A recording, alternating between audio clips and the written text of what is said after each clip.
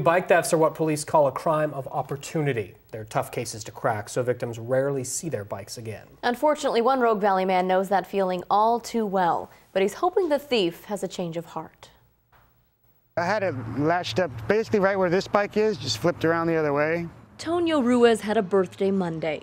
It was one of his best. Brand new shocks, brand new gears, brand new everything. It ran good while I had it. He logged all of about 6 miles on that brand new birthday bike. It's what got him to class at Rogue Community College on Thursday. I came out of class and my bike was gone. The lock was on the ground.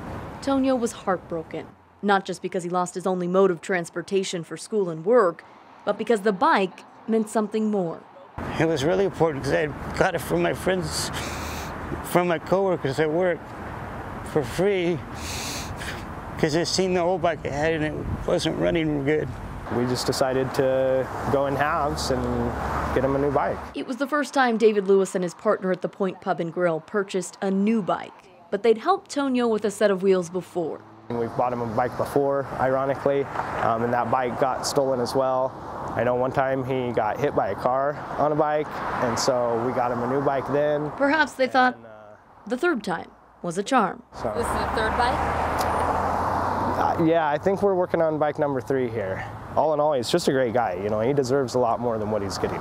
Security at RCC is reviewing surveillance footage of the bike rack. Antonio has filed a report with local police. But he hopes the person responsible will just do the right thing. Would you please return my bike?